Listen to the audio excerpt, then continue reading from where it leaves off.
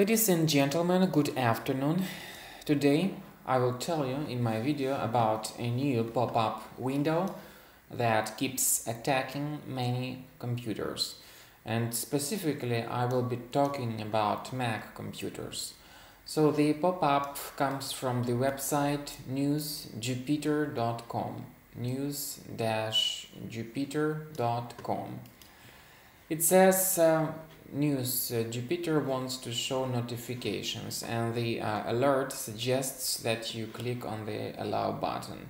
Now, my strong recommendation to you is not to do that. So do not click on this allow button, no matter how tricky this alert is, because after you do that, your browser will be immediately hijacked and you will start receiving a lot of such pop-up ads in the form of intrusive web push notifications. So do not click on the allow button again.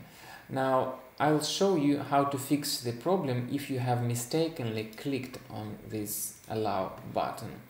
So you need to go to your browser settings, then you scroll down to advanced, select site settings, and now notifications. In here, in the very bottom, you will see this malicious resource. You need to click here and select remove. Okay, this is done. Now, the main reason why you have seen those pop-ups in your screen most likely is because the system is infected by some nasty adware type program. So you need to examine your Mac, check your Mac applications and get rid of the items that may be related to the adware. Now, if you do not see such items, but your browser behaves in a strange manner, I recommend you to scan your Mac with the software called Combo Cleaner. And you may download it through the website called combocleaner.com. combocleaner.com. So use this green download Combo Cleaner button. It will help you to download the software. And after you do that, start the program.